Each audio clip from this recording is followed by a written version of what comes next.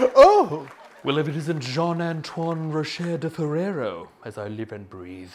Michel de Omelette Croque, monsieur. Shall we have this dance? Bonsoir, Monsieur Baguette. Pretty sure it's illegal, but oui, oui. I already went. Very well.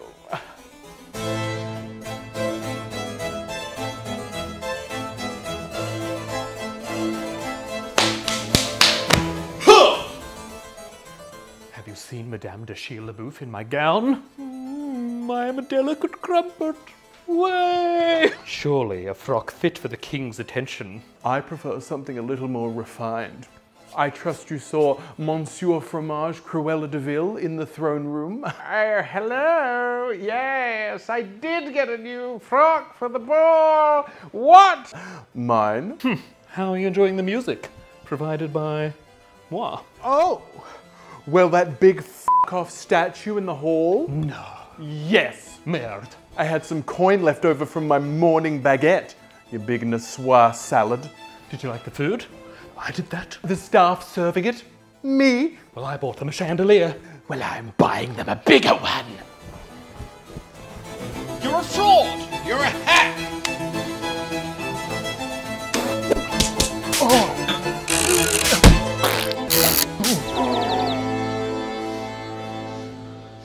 Monsieurs, hello. I trust you'll both be present at the fireworks display later on. Sacre bleu! I'm very excited for the whole affair. Rococo, a word synonymous with grandeur and opulence. Can you be the kind of tailor that stitches together a piece that may stop King Louis's heart and render you king of the ball? In a field dominated with games of war and overt masculinity, finally, Eagle Griffon have given us a game with real balls. And if that's not enough bloodshed, most of these are going to start getting beheaded in 30 years anyway. Hello! We are a couple of Gamelords and today we are drinking a French martini, mon ami! Oh, mon ami, indeed. Oh my god, this is... What is happening here? We got vodka, we got pineapple juice, we got the Chambord. Oh, ew. You hate it? I don't, why is it so sweet? What did I the reckon French put in this? It's the pineapple juice and the Chambord. I hate that. You hate this? Yes. I don't mind it. I'm getting a real kick in the pants from the vodka. Is there a my favorite? I love it. Can I take 4 hot minutes and make one without pineapple juice and see what I think? So it's going to be vodka and Chambord. Yes. Do it. I'll be right back. I guess I'll just keep you company. You know, of the French I am martini. back. Yeah, you're gonna demolish yourself. Now that's good. Really? Yeah, so this is just You just vodka and Chambon, and the Chambon gives Chambord. Chambord. Yeah. I'm bored. Chambord. The French already, we haven't even started. You like that? Basically just flavoured me Alright. vodka. Yeah, I'm gonna hate this because I f***ing hate vodka. Yeah, it's f***ing abhorrent. Haha! I'd rather die than drink that. Bloody hell. Why can't we just review games? Rococo Deluxe, an area control game for 2 to 5 players. It takes about 1 to 2 hours. It's easy to learn but difficult to master. Rococo, bit of a classic, had a ball with it. Maz, would you recommend this to people? Had a ball. Oh, wow! Oh. Did that without thinking. King Louis is hosting a ball and you're the owner of a tailor's business and you're just hiring all your little people to go off and do all your bidding for you so you can whack your brand all over his ball so that he reckons you're a bit hot. Yeah. Relatable. That's how you win. Yeah. So much fun. So it's such a beautiful game. It's such a delight to play. Really easy to pick up. Really easy to teach someone else. Yeah. And then the more you know the game, your bloody difficulty just exponentially rises. 100%. It's great. It's a delight. Let's break it down. What did we like? Yeah, it is beautifully balanced. If you're looking at like a Euro game with area control, worker placement, where you're just trying to deal with your zone, trying to weigh risk versus reward. What's my strategy? How am I going to get the most points?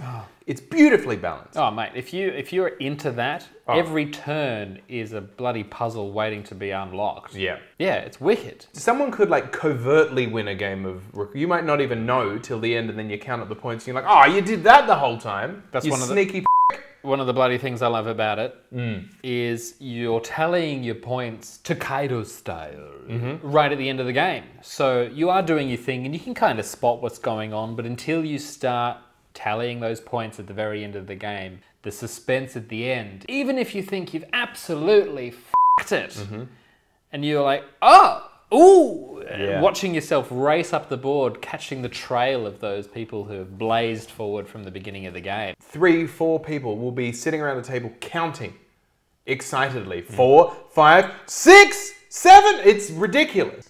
It's great. We've actually bounced around quite a bit there because there's so much in this enormous box to love. It's fucking enormous. So let's Missy Elliott this shit and downtown flip and reverse it. Sit down by the flipper-dum dep. You got a big, let me work it. And we're going to work this big, Yeah, it's a big brute that you got to work. it's a big worth working. When you open the box, first off, there are so many punchies. Yeah. There's so many things to just delight in, just sort of the big smell of a new box. This is the one for that. It's like, look at all the beautiful skirts you can punch out, all the wonderful materials and the things that you're popping out. You put it in that big, that's the sacks that they give you, the beautiful fabric sacks. Fabric. I love a beautiful fabric sack. Who doesn't want to cradle a fabric sack? They're a little bit veloury. Yeah, they are a bit flurry. But anyway, we won't say that. We won't say that we did, but we won't. That's great. And then as well as that, the art is great. Yeah, the art's beautiful. So once you've got it all set up, besides it being where am I going to eat breakfast ever again, the game, it's astonishing to look at. Yeah. Beautiful palace. There's King Louis, tiny little man in his giant palace. All of his ballrooms ready to go.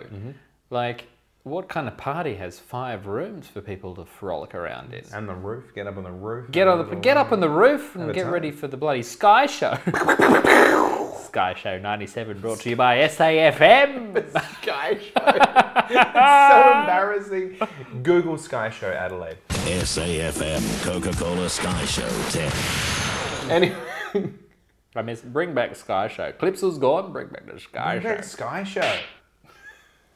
Artwork by Ian O'Toole. He's a bloody good painter, isn't he? Oh my God. It's beautiful, it's cohesive, and it's very visually easy to follow. They sort of create a language with the symbols. The player aids are they're everywhere. Yeah. They're all over your little player disc, they're all over the board, they're all over the cards, and yeah, at a glance you'd be like, that means this. Yeah. And even when you see a new one, you're like, well, that clearly must mean this. Yeah, you can at least surmise that's got to mean this. And considering there's so many moving parts, it's really important, and they did it. They knocked it out of the park with that one. So the game splits into 7 rounds. So you could be sending a useless apprentice to nip to the shops and get you some hot new fabric and a coffee, perhaps. Useless Sebastian, fetch me some fabric. Hop on over to the musicians and give them a bit of coin and whack our logo on their fucking cello, won't you? And useless Sebastian. You doing that? Yeah. Or are you getting old mate Teddy Roosevelt? We have named all of the characters on the cards, and a lot of this won't track, and I guarantee you if you buy this, you won't be able to tell who we're talking about. Who's DJ Shadow. DJ Shadow on your end? DJ Not Shadow. even. It's not even. Ben Franklin's You've mate. got all the founding fathers. Ben Franklin's mate's there. He's clearly making a kite. You can see it. You can see he's whipping up a kite. You know what I'm talking about. I mean, what was my point there? You can send them off to buy some designs and stitch you up a bloody good thing. Then you can bloody hire that to some d***head who's going to around the ball. Or you could just sell it for hot coins. Get that coin. Or you could be hiring a new wizard to finally replace useless sexy Sebastian. Sexy Sebastian, Get out of here. Give us $5 and You're f*** off. Yeah, you're fired. But there's enough there to do that makes it like, the stress is real. As you increase the player count, any plan you make is going to get fucking torpedoed. Like if you are trying to get on top of things and you're like, oh, we're going to put a bit of a strategy to blah, blah, blah. Someone is going to buy the dress you've got an eye on. Someone is going to put something in the room that you wanted to be in. Someone is going to absolutely fuck your plans 10 ways from Sunday. Yeah. And then it's going to get to your turn and you are just going to have to think on your feet and be like, I don't know. I'm just going to have to wing it. I have a quick question. Can you just put your hands up like this? Can you just show that tattoo? Are you a Death Eater? I am a Death Eater. Okay, good. That's all we needed to know. Former acquitted. I'm a reformed Death Eater. Okay, great. Just a death nibbler. I don't... bit of death there. Just gonna snack on a bit of death here and there. I'm not gonna eat the whole thing. I'm not gonna go nuts. Like he who shan't be named. I'm not gonna go crazy. You know, Good if there's Christ. a Horcrux, I'll protect it, but not crazy. I'm not gonna go seek him out. Bloody hip.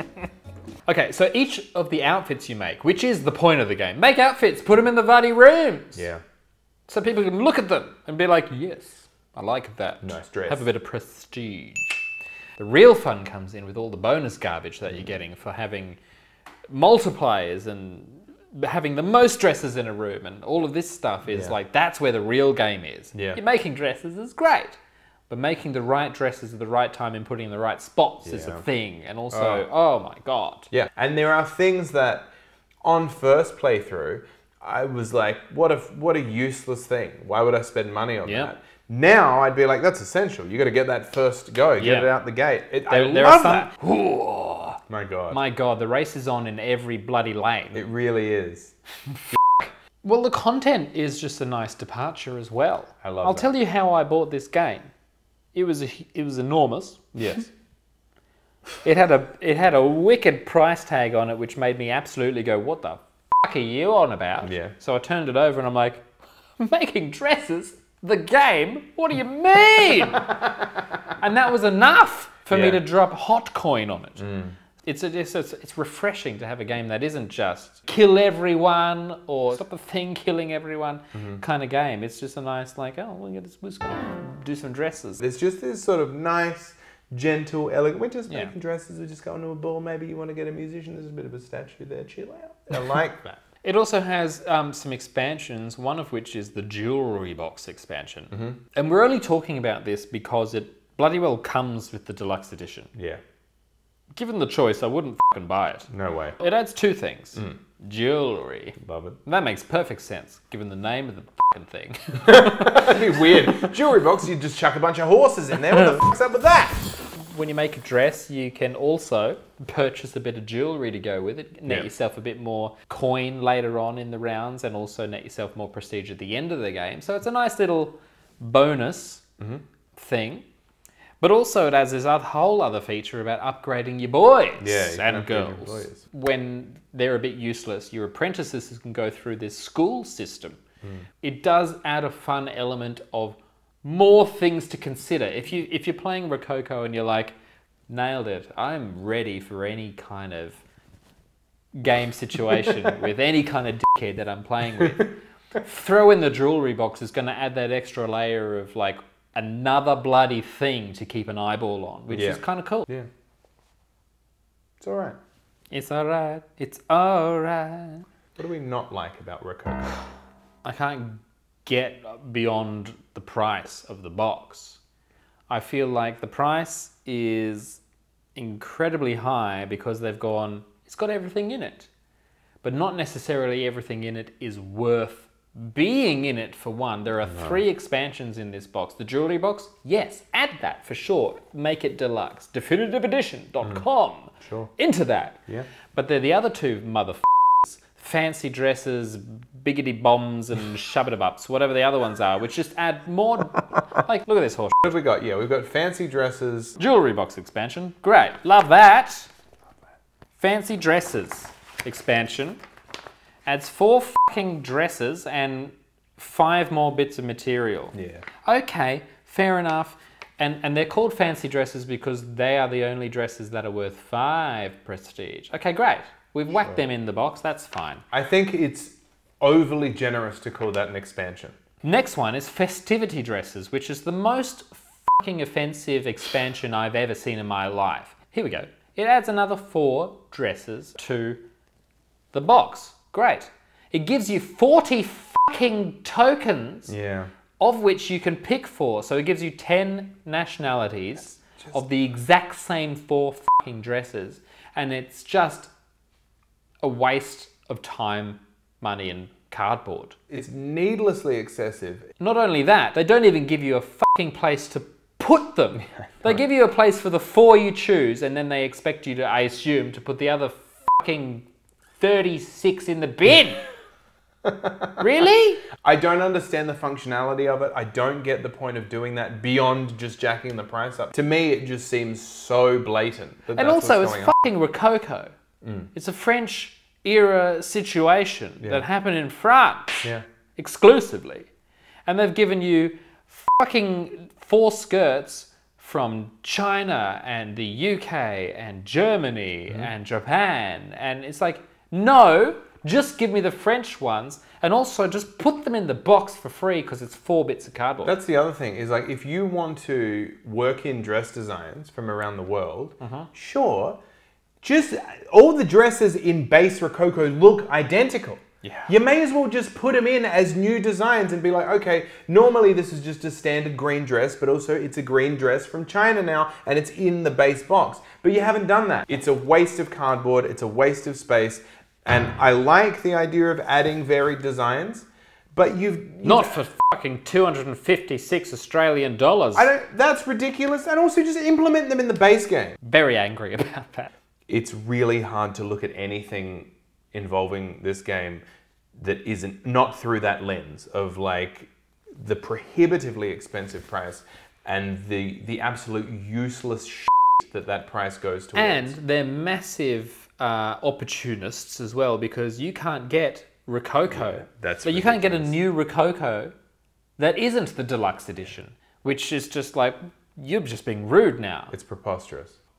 Fucking a day's fucking wage. It's like a week's rent. Fuck you! It's insane. It's more than a day's wage. It's way more than a day's wage. It's prohibitive. You are making it so no one can buy the base game. You've put this out so it's like, you can't just drop 90 bucks on vanilla Rococo, which is perfect, by the way. Yeah, I'd pay 120 for vanilla Rococo. Yeah. Sick. Literally every expansion is just like 4 more skirts. Jewelry box is the only one that significantly changes the gameplay. Yep. That's great. And the rest is just more shit you pop out and throw in a bag. I mean, it added the single player Madame de Bum. Anyway, Muggsy Bogues. So you can play against an AI character if you have 0 friends in your life. But hey, we're not about that. So it's certainly not something that warrants... I wouldn't pay for it. No, I wouldn't call it an expansion. I wouldn't be like, I love Rococo so much, I wish I could play it on my days off when I don't have any friends over I don't understand Nate, do you want to come play Rococo? No? Oh, that's all right, I'll just play against Madame de Bum. It shouldn't be played alone. It's not a better experience. No. The only other thing I don't like about this game is I think the dress art isn't interesting. You buy your dress, and you make it and you flip it over, and I was waiting for nice reveals. Big reveals. And I'm like, whoa! And then I realized very quickly there's just 4 types, and that's it. You're right, it's about a reveal. If you're going to drop a bunch of material, look at my girl, 2 pieces of lace, and you're getting a 5 prestige dress, have a look a bit stunning. So then when it's on the board, you're next to when you're next to someone who's got a 2 prestige dress, you're like, look at your piece of shit. Look at your Cinderella, get the f out. It looks like a fucking mole. What are you doing? Yeah, exactly. But you can't do that. They all look the same, and it's that's what I mean. It just frustrates me even more that they've gone to all the trouble of designing more dresses just so they can charge more money, and then you can have them sit in the fucking box and do nothing. It's Is there anything else you didn't like? It's really hard to look past that. It's really hard. So no is the answer. No, I guess not. No. So in summary, I think the game has a fucking wicked pace. It never outstays its welcome. Even not winning is still a joy to play, and it's a joy to come third. Yeah. You know, it's great. Yeah, it's an absolutely stunning game. It's beautifully made, really well thought out, strategically crafted to the nth degree. You're managing so many things, and they're all balanced beautifully. But are you going to stamp it? I don't know. I'm stamping it. Okay. I can't not. The price is up there, but I think if you like the game, you aren't going to give a shit. I don't think you will. The things that deter you, you're not going to play with anyway. You know what I mean? You'll play the jewelry box and you'll love that. You'll add the special dresses and you'll love that. And you'll pick 4 of your favorite international design dresses, and then you'll put the rest in the bin and you'll forget that that cost you money. And you'll love the game. That's what I think. I think I'm going to have to stamp it. Yeah. Solely because it's crafted so well. And I think about the developers of this game and how well they've made it. And it would be... There it is! It's it's a Gamelords approved motherfucker. Stamp. I was ready. I was not going to stamp it. Wow. I remember. Honey, I blew up the park. Ooh. Ah. Well, until next time, Monsieur de Croissant. Oui, oui, de Monsieur le Frappage Omelette. That's right. Oh, wait. The king. I think he's looking at us. Look. Mon ami! What do you think he's saying? This is going to be our big break.